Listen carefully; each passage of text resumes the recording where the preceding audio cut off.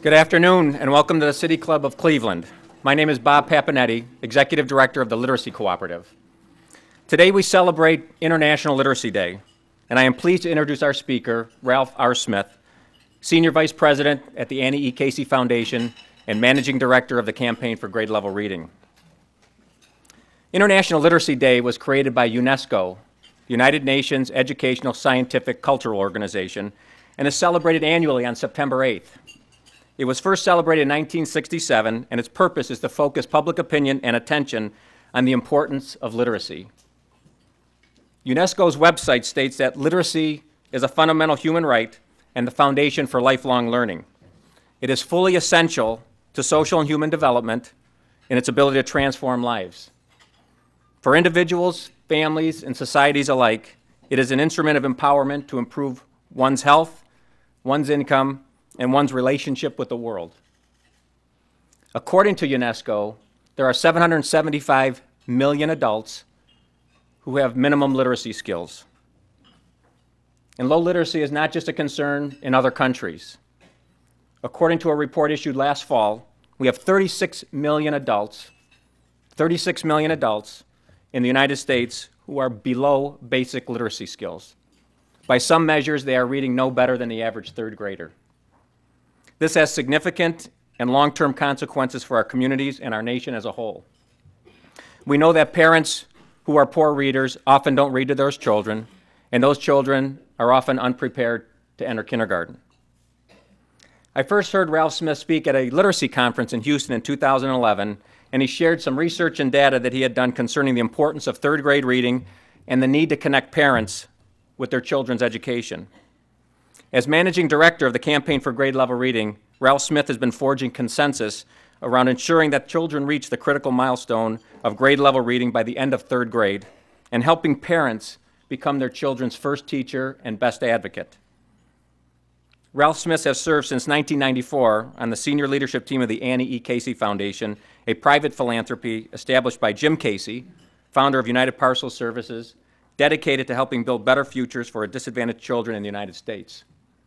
A nationally recognized legal scholar, Mr. Smith previously served for 2 decades as a law faculty of the University of Pennsylvania. As Chief of Staff and Chief Operating Officer for the Philadelphia School District, Mr. Smith led the effort to develop and implement the district's voluntary desegregation plan.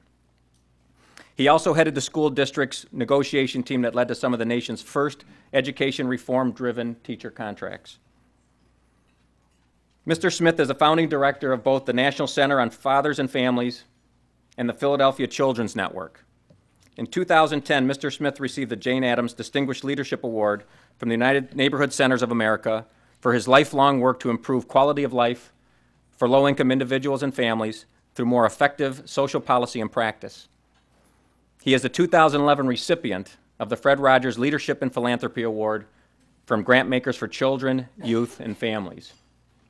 And he is the 2014 International Literacy Day keynote speaker at the City Club of Cleveland. I am very privileged and honored to present Ralph R. Smith.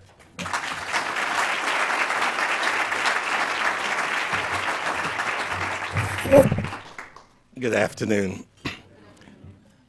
When I heard Bob earlier today, I said I would take him on the road with me to talk about the Campaign for Grade Level Reading. You know, I'm going to take him on the road with me just to introduce me. Thank you. That was a gracious and generous introduction.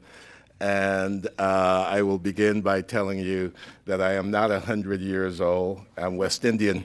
And those of you who know anything about West Indians know we all do 3 jobs at the same time. And that accounts for that resume. I'm delighted to be in Cleveland. And I just saw my longtime friend, LaJean Ray, back there, and Pat Rideout.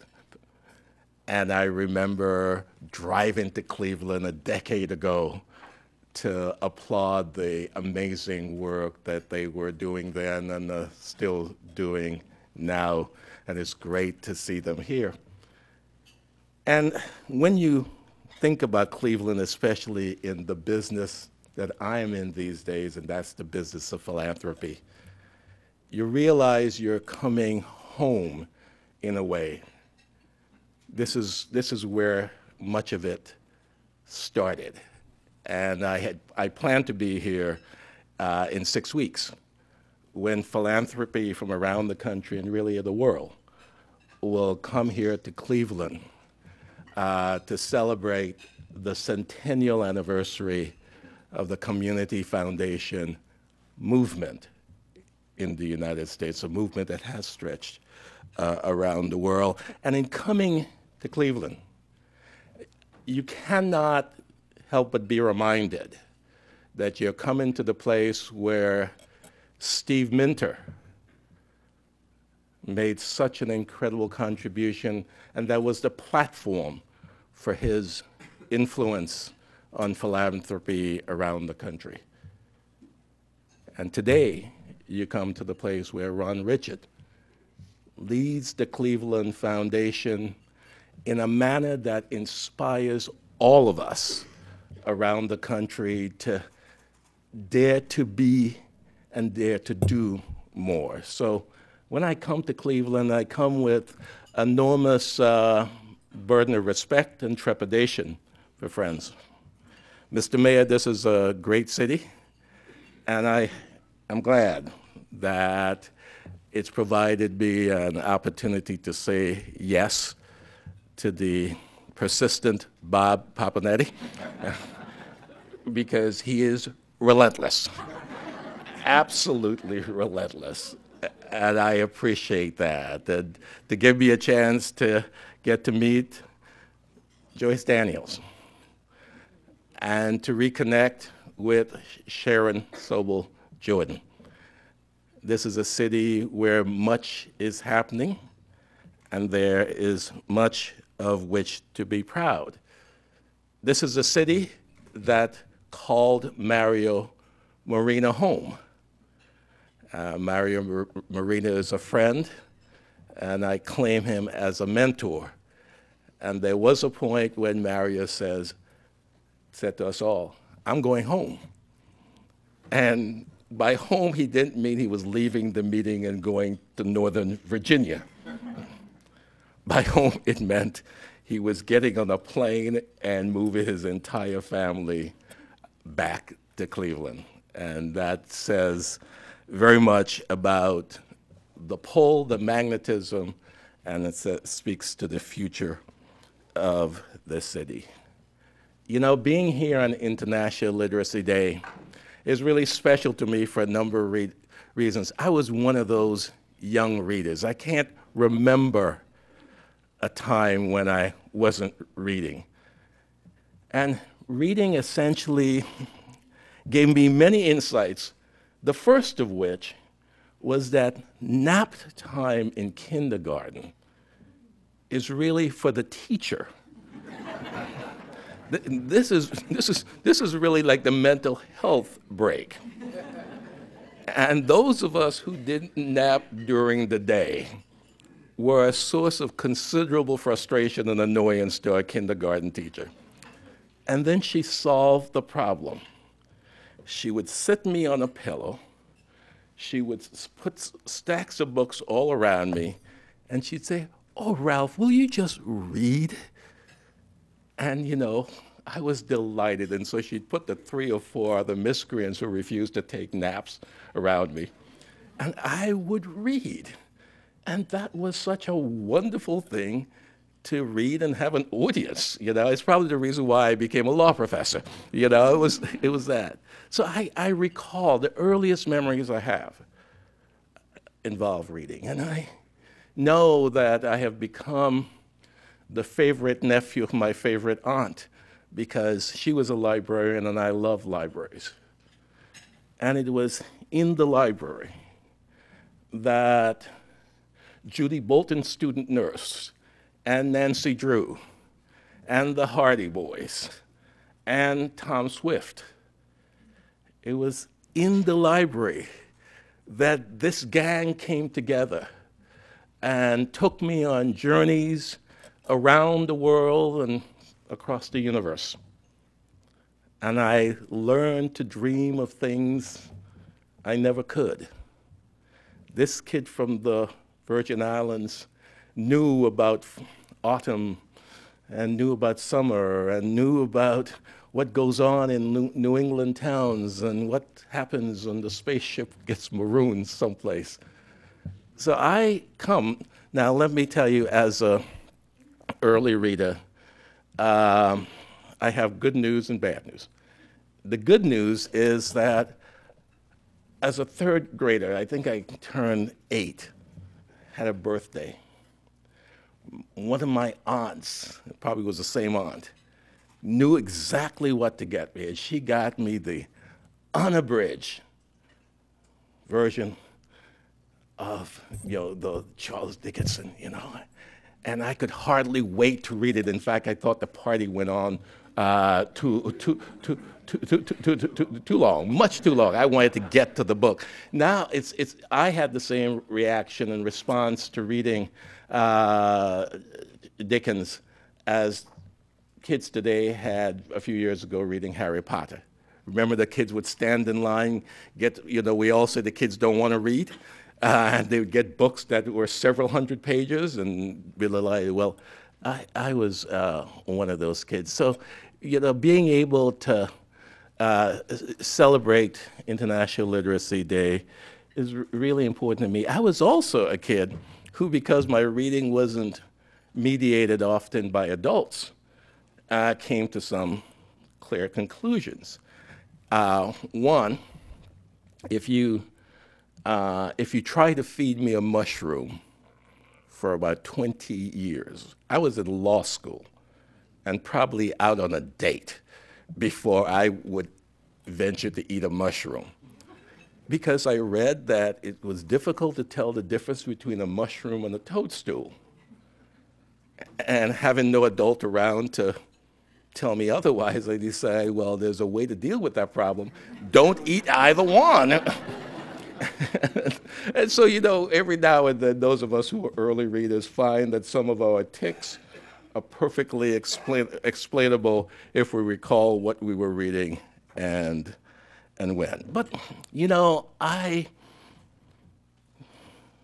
think that because I'm an early reader, I feel particularly pained when I hear the statistics about adults who can't read.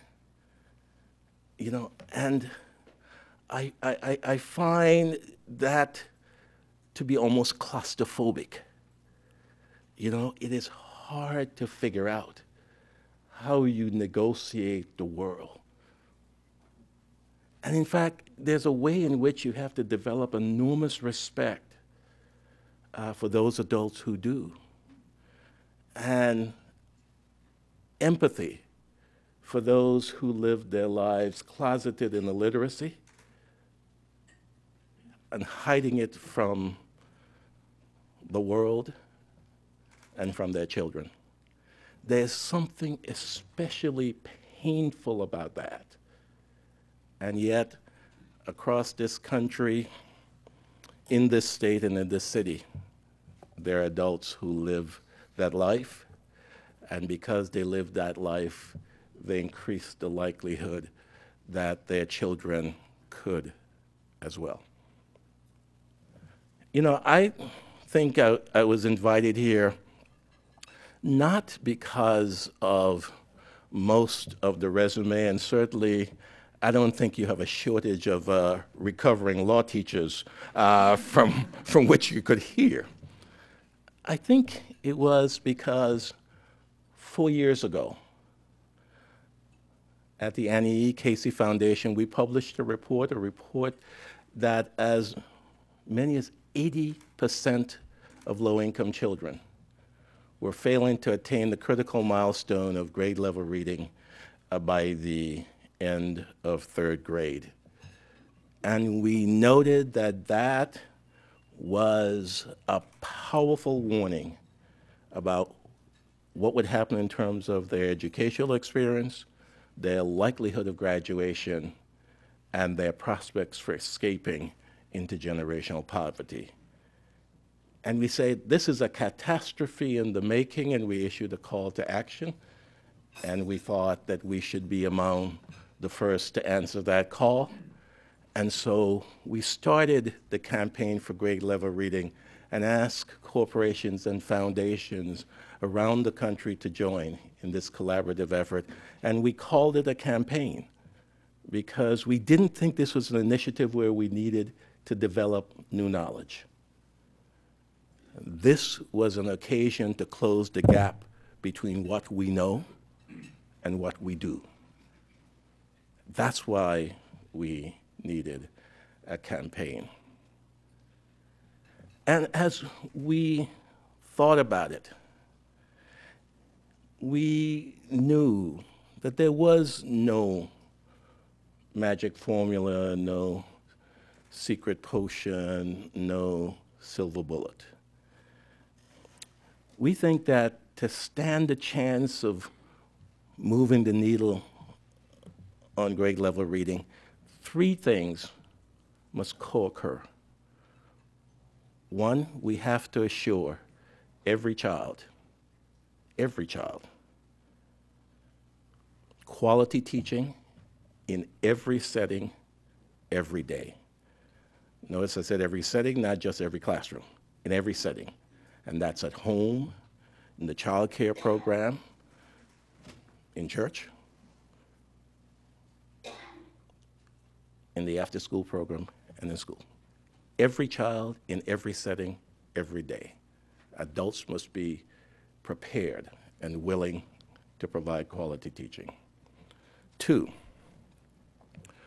we should acknowledge that especially for low-income kids, we have got to do a substantially better job of ensuring continuity of care, services, and family supports. We have got to resolve that we're going to fix the gaps and the cracks and the chasms through which so many children and families fall. It is a wonder that any of them get the services they need when they need it, and it is a fact that too few get what they need in the sequence needed. And the third thing we've got to do is to mobilize communities to solve this problem and to take on the most vulnerable children. And let me say, when I say mobilize communities, I believe that we've got to hold present two propositions. Proposition number one is that schools, we have to be persistent, insistent, consistent to the point of truculence, that schools must be accountable to do better with the children that they have and not the children they'd prefer to have. We have got to say, thank you. We have got to remind educators that parents aren't keeping their good kids at home and sending the others to school. They're sending to schools the best kids they have and the only kids they have. So there's no need to wait for the better kids to show up. They're not coming. They're already here. But as you say that, and usually half the room applauds at that, because the other half of the educators who are now trying to decide whether it's the Kung Fu stance or the fetal position because they think they know what's coming next. You don't.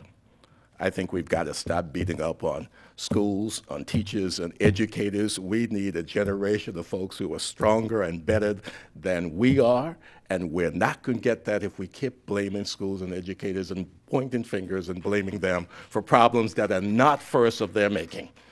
That is important to say. The rest of us, and I said this earlier today, the rest of us have to stop deciding whether we want to sit in the boxes or the bleachers. We've got to get out of the stands, get on the field, get off the sidelines on the field, and get in the game. And what that means is to understand that there are kids who are going to be failed even by good schools with high quality teaching. And that's an assertion that's really troubling, given the fact how much we believe that we ought to work for good schools with high-quality teaching. There are three sets of kids who are going to be failed. One, those kids who start off so far behind that they can't catch up. They just cannot catch up in 3 years. And it is not because of the kids. It's because, one, they're so far behind that to get them to catch up, we'd have to invest significantly more resources than we're willing to. And that's why this campaign here in Cleveland, the first 2,000 days, is so important. We have got to make sure those kids aren't so far behind when they get to school. Second, those kids who are falling farther behind during the school year because they're missing too many days of school. Chronic absence is an epidemic all across the city. It is all across this country. It is an epidemic that is hidden in plain view because we are so conditioned to look for unexcused absences that we ignore the excused absences. And if a kid is absent for any reason, excused or unexcused, it will not matter whether you have a great teacher with a great lesson plan in that classroom. The kid is not there to benefit from it. So that kid who is missing because of asthma, because of oral health care, because of the slew of health problems that affect and afflict kids from low-income families, we need to help parents figure out how to solve those problems to get their kids to school. And thirdly, we've known for a century, it is undisputed that children lose ground over the summer and that low-income kids lose more ground. Nobody contests that. And yet, no city in this country has organized itself to provide what is being called the community wraparound to take care of kids during the summer. So summer after summer after summer, we know that kids will lose ground. And yet we depend on the goodwill of strangers and a patchwork of programs that somehow magic will happen. And when magic doesn't, those kids go back to school in September, farther behind than when they left in June. I took on this work because, as my checkered resume suggests, I come to this as a second career. And the question I had to ask myself was this: how is it that we could know as much as we do, spend as much as we do, care as much as we say we do, and accomplish so little for so many kids over so long a period of time as to compromise permanently their capacity to grow up, to be responsible citizens and effective parents? And the answer I derived was that we don't know as much as we think we do, and we often lack the personal courage and political will to act on what we do know. We don't spend as much as we may need to, but it's until we do better with what we have, it's going to be extraordinarily difficult to make the case for what we need. And we don't care as much as we say we do, because some kids matter more than others, and some kids matter not at all. That is the challenge we are taking up. And that is a challenge that we are delighted there are 152 communities around the country who think that it's long past time to put a stake in the ground and say, we care about third grade reading, and have joined the campaign under their own names, consistent with their own priorities. I love Arizona Reads. I love Let's Get Reading Georgia. These communities and states have come to the conclusion that, in fact, there is something about reading to which we ought to pay attention. If there is such a thing as an intergenerational compact, it ought to include that we will ensure that children will be born healthy, that they will be thriving at 3, that they will be ready at 5, and they will be reading by 3rd. If there's such a thing as an intergenerational compact, this ought to be our end of it. However, while kids may not know, and certainly won't recall whether they were born healthy, and they may not understand what thriving at 3 means, and they may not be fully sure about ready for school, but what kids know is whether we taught them to read. And that 4th grader who's sitting there unable to read, to learn, what they know is our generation has failed them. What they know is that we have left them with a compromised future.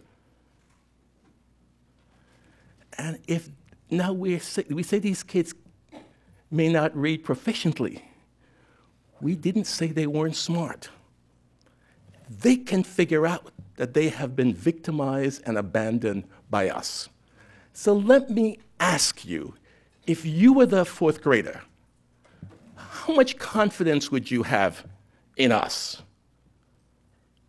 How much should you pay attention to our social norms? How much should you try to behave so that other kids could learn?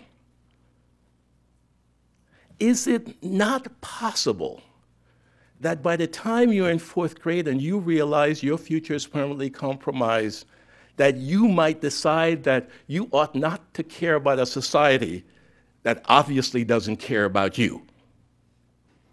And could that possibly explain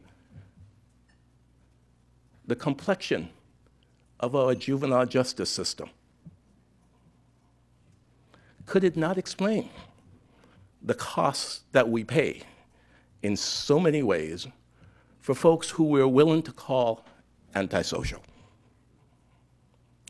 You know, in many respects, teaching a kid to read is a down payment on the intergenerational compact.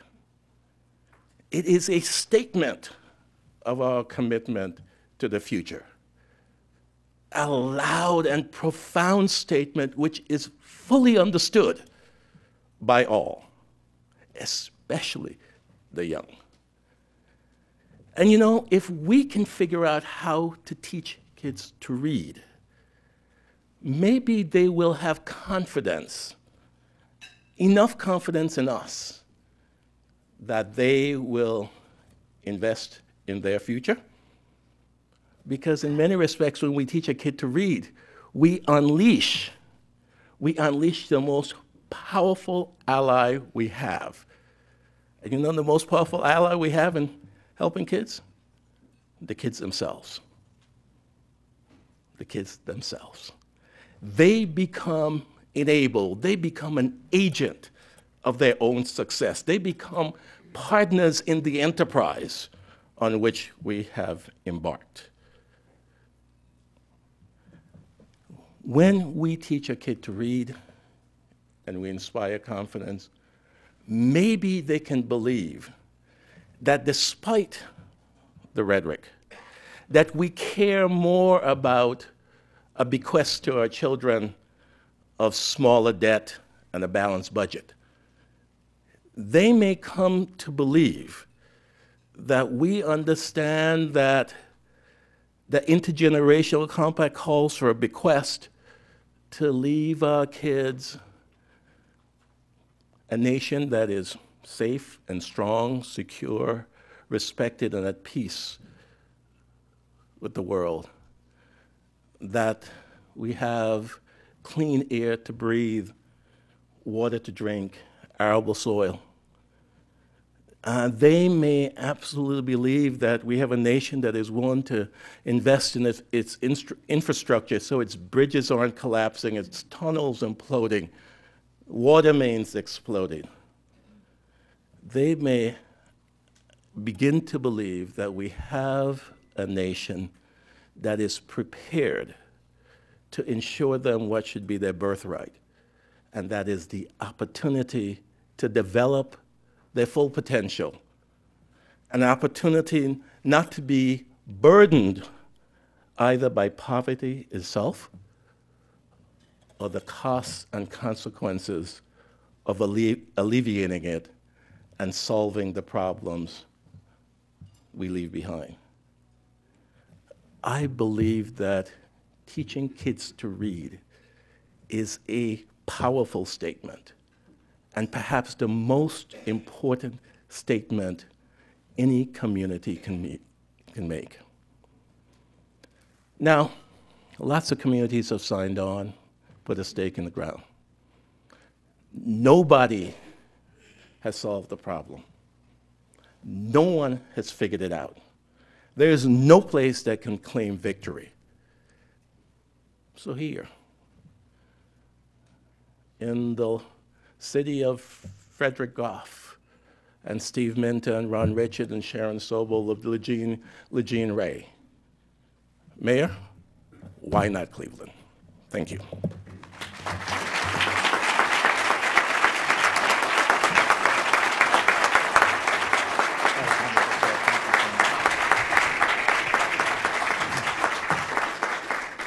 Today at the City Club of Cleveland, we're enjoying a special program featuring Ralph Smith, Senior Vice President and Managing Director of the Campaign for Grade Level Reading at the Annie E. Casey Foundation. I'm Dan Moulthrop, Chief Executive of the City Club of Cleveland, and we will return to our speaker momentarily for the traditional City Club question and answer period. We encourage you to formulate your questions now and remind you that your questions should be brief and to the point. We welcome all of you here and those joining us via our live webcast, which is sponsored by the University of Akron. Our primary media partner is 90.3 WCPN, WVIZ PBS 104.9, WCLV Idea Stream, and they carry our Friday forums, and as do many other radio stations across the region and country. Television broadcasts of the City Club are made possible by Cleveland State University and PNC. This Friday, September 12th, the City Club is pleased to welcome author Ari Shavit. He's the winner of one of the Anisfield Wolf Book Awards. For more information about our upcoming and any of our past forums, you're invited to visit us online at cityclub.org.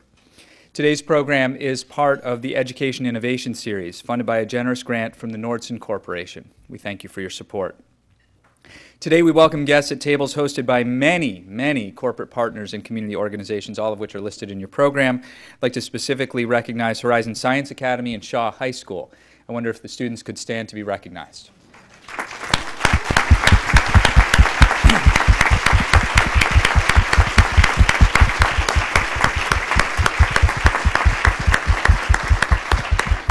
Thank you, students, for your hard work. Thank you, teachers, for your hard work as well.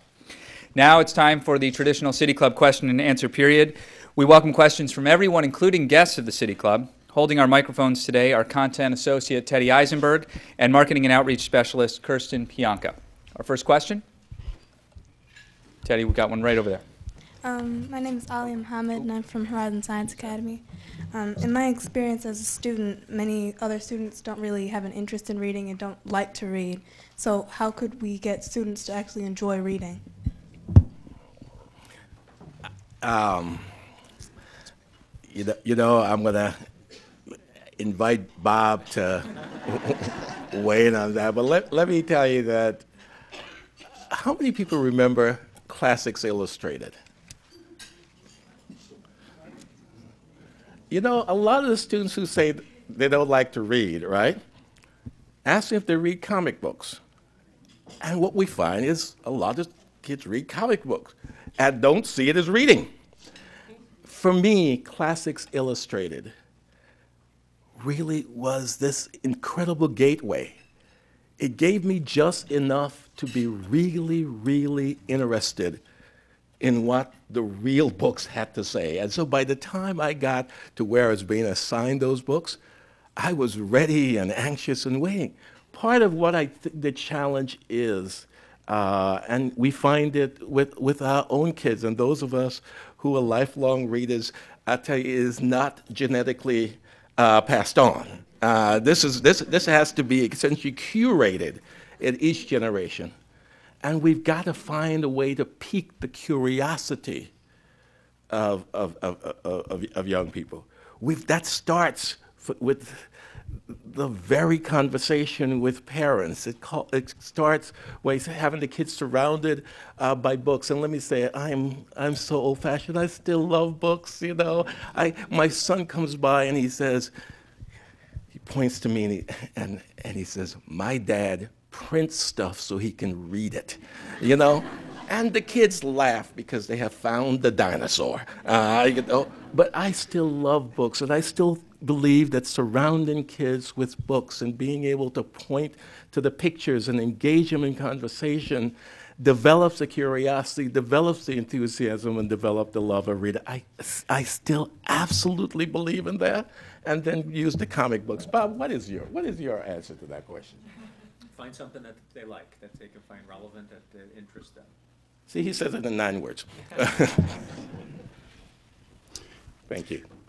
Well, I'm a grandfather, and because I'm concerned with the education and the literacy education of my grandkids and being a geek, so I decided to start a company and develop mobile applications and literacy games for my grandkids, but not just for my grandkids, but for all kids. And what I found that as an entrepreneur is that there's a great opportunity, and maybe you can speak to this, is that private industry can be a part of the educational ecosystem to partner with communities and educational facilities to be a partner in developing programs and applications that can help deliver this 21st century education to kids that might not have access to this type of thing. And we've been finding great success even in countries like Africa, Cambodia, and Brazil, where these games that have been started to develop.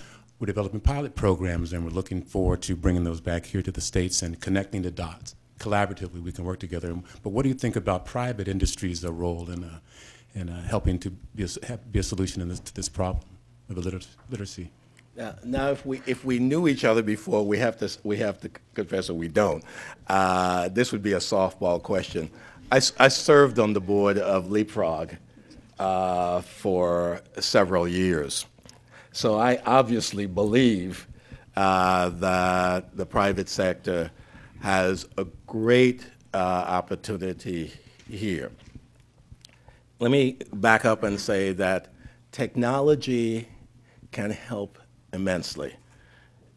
Technology can reach the hard-to-reach parents. It can provide very powerful lessons and examples and what to do. So we need to not abandon high touch, but to figure out how we find a mix of high touch and high tech.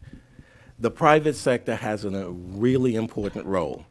The challenge of the private sector, and it's an important challenge, is how to make the best products available to the folks who could least afford it.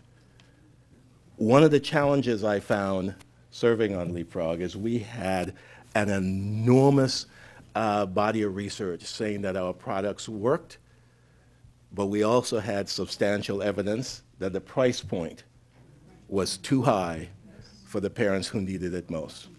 That is a problem that's yet to be solved. And I think that as the industry, the entire tech industry, changes in composition and in outlook, we're going to have more people committing to solving that problem. We have got to get the best products in the hands of the families who need them most. Right now, that's not happening because the price point is much too high. But you know, more power to you, because that is the right question. If we don't get the private sector on board, it's unlikely that we're going to make as much progress as we need to. Good afternoon. There's a national movement on to privatize public education, being led by the American Legislative Exchange Council, who in turn has sent legislation to the states called the Third Grade Reading Guarantee. And in talking to my third grade teachers, colleagues of mine, They talk about third graders becoming physically ill, urinating, vomiting, because of the tests that they are being made to take and being retained in third grade, even though their teachers say they can read, but they can't pass the tests. So my question to you is, when you gave that wonderful list of 3 things that need to be done, more testing was not one of them.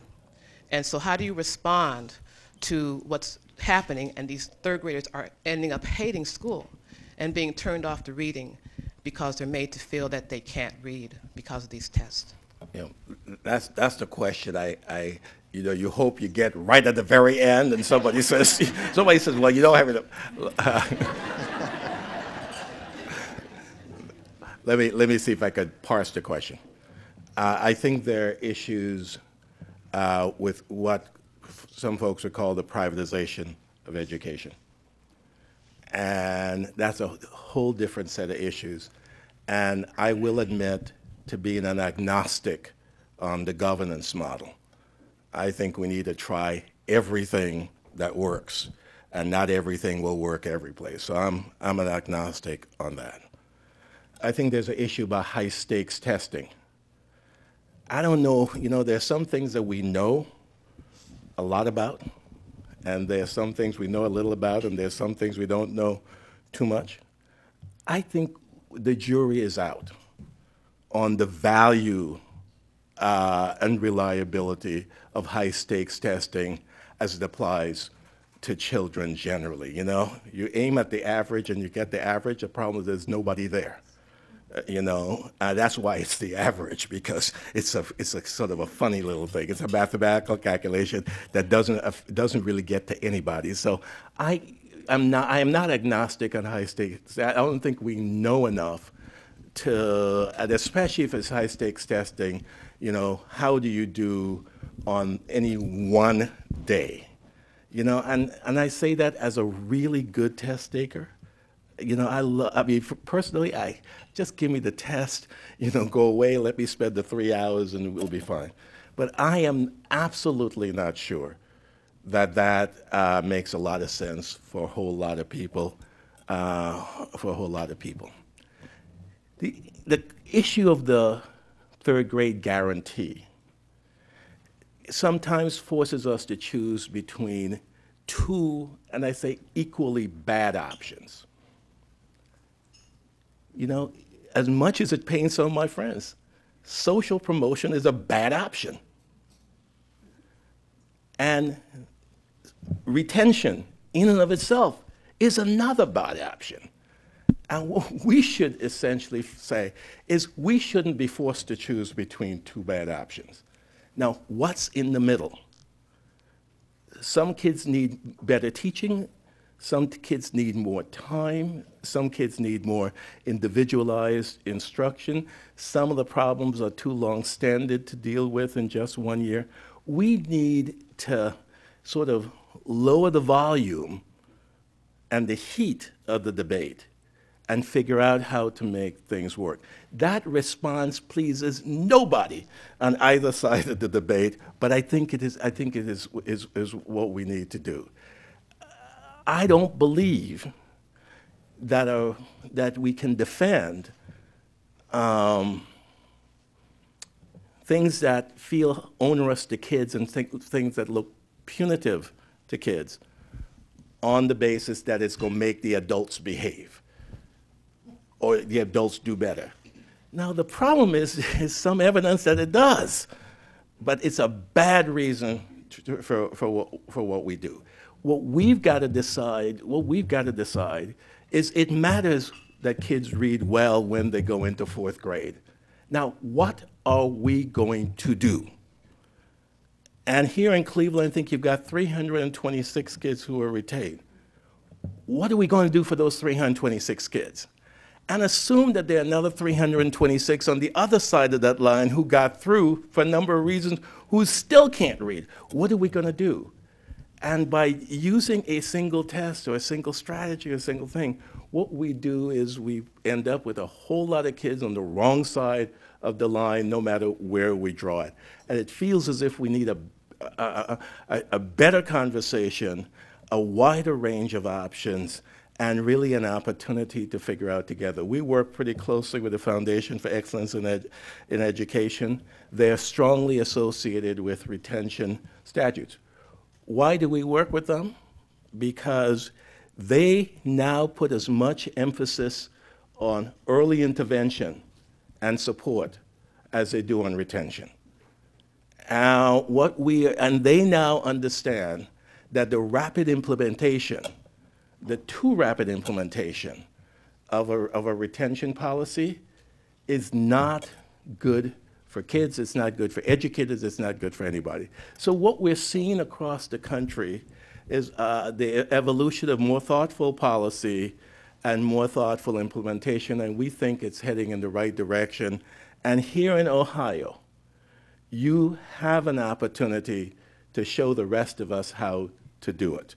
And I'm hoping that there are enough people on both sides of that debate who are willing now with a little bit of experience under your belts to say, okay, let's figure it out and let's figure out how we can improve this. This is a great opportunity here in Ohio, and I hope you take advantage of it. Yes, thank you. I've been doing university teaching for many years in West Africa, but every now and then I would come home for a vacation, and it seems to me about 15 years ago, I was so disappointed to learn that many of the school systems had stopped teaching phonics. And in my opinion, phonics is a key component to reading. It also occurred to me, and I haven't done any research, and I haven't looked at the statistics either, but it seems to me by casual observation that when we stopped teaching phonics, the ability of our students to read began to decline, and that was around when we started graduating people who were functionally illiterate, which means they have a bank of memorized words. But since they hadn't properly been taught phonics, they don't know how to sound out the word blendings, and they can't figure it out. I would like to know who made this policy decision. Where did that start? And really, when did it start? And when will we get it back? I looked around, Bob. You know, the question and what you said before the question meant that you had the good fortune to miss the reading wars. And the reading wars are not unlike the current retention or promotion wars. People who should be on the same side because they want to get to the same result decide that there's only one way to get there, and that's theirs. And some of us remember, and since this is not my area, I can speak with absolute expertise. So some of us recall listening to the proponents of whole language and listening to the proponents of phonics and thinking, you know, you two should really go have a beer. You know, sit down and work this out. But the sides were so entrenched that we ended up, and it wasn't clear who won. We ended up spending a decade essentially at war with ourselves and at war with folks who basically agreed with us on where we want to go. And I think that history is proving that it's neither just phonics nor whole language, that the issues of comprehension, vocabulary, phonemic awareness, all vocabulary and phonics, all are important if we're going to deal with helping children to learn to read and to learn to read well. So that was a decade of wasted energy, and I say that with due respect to the people in the room who were involved in that war and have the scars to prove it. I think we need not to repeat that again, and that's why I implore the people of Ohio to figure out how to take the grade reading guarantee and really make it work rather than spending another decade fighting about it, and then we'll come back and say, no, we should have stopped the fight a decade ago and really figured out how to work together. Please. Yes, sir. Appreciate your comments today. The one that resonates the most is what we know and what we do. And with regard to that, outside of policy and directions given by school boards and leadership and legal ramifications, what are some other compelling factors that can lead to success in reading? Because reading is a discipline. And you know, you yourself as a young person talked about how you love to read. And unfortunately, a lot of young people, you know, first of all, they don't develop that love, let alone develop that discipline to be successful in the process. So what might you suggest could be other compelling factors to help young people be successful in reading? You know, Bob is being so disciplined, and I'm embarrassed that he's being so disciplined, but grateful. Let me respond to the question. This is not a full response, but just based on the campaign. We think that there are two factors to which we have to pay attention. And factor number one, you've already heard, parents. We have got to get to parents early, especially parents who can't read. You know, when I was at the school district in Philadelphia, you'd go to a school meeting and people say, well, you know, the parents here can't read.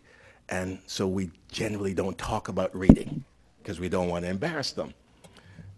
So I said, okay. So, you know, you develop, so I would put, you know, $20 on the table. I said, I bet that within the next 15 minutes, I could get every person in this room to figure out how they're going to help their kid to become a reader.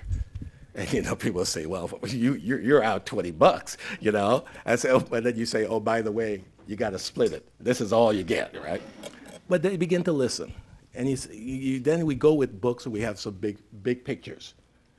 And we say, get a book with big pictures, and then make up a story. Because you can make up a better story that's in the book anyway, so make up a story. And then you tell them, now the thing about make up a story is you got to remember the story, because the kid will remember. We've all been there, right? You try to change it, you try to skip a page, kid's not going to do that. So you've got to make up a story, and you've got to use the pictures to make up your story. And you've got to tell the same story every time on the same page. And, you know, parents are saying, what's so hard about that? I could do that. And you say, okay, now it comes to the tricks you ought to know to get your kid to read. And they're looking, well, what's the trick? And you could just see, I can't read. Say, first, since we're not in Japan, we've got to read from front to back. And you've got to turn the page slowly so your kid gets accustomed to reading from front to back. Parents are like, I could do that. And you say, the really important thing now is to train your kids' eyes. And when you say train your kids' eyes, this sounds like really important work. So the parents are now leaning forward. You're going to teach me how to train my kids' eyes?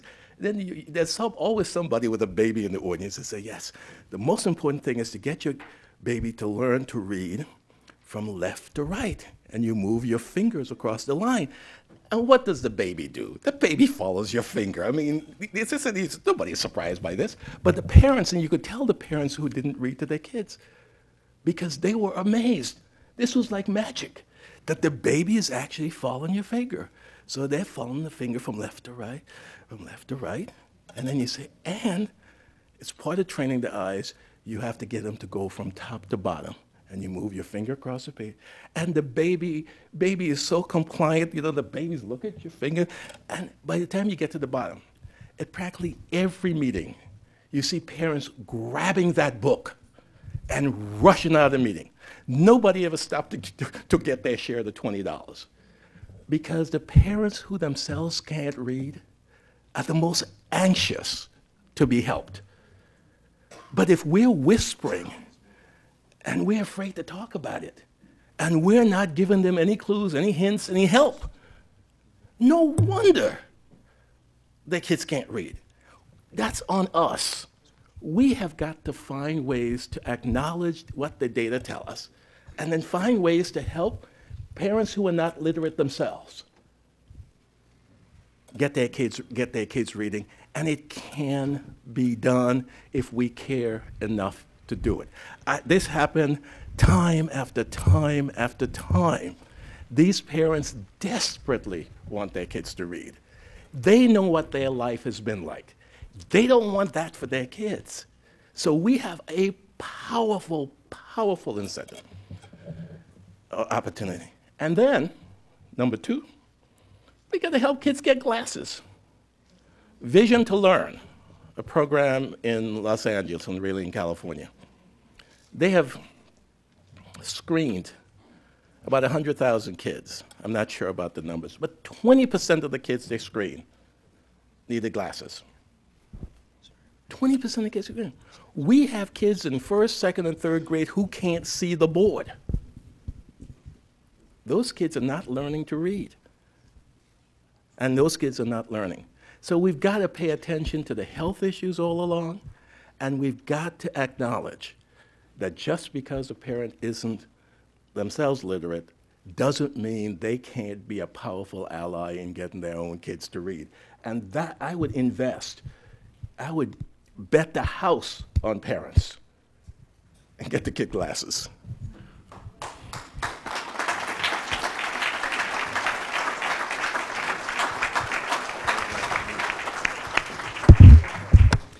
Today at the City Club, we have been enjoying a special program featuring Ralph R. Smith, Senior Vice President at the Annie E. Casey Foundation and Managing Director of the Campaign for Grade Level Reading. Thank you, Mr. Smith. Thank you, ladies and gentlemen. This forum is now closed.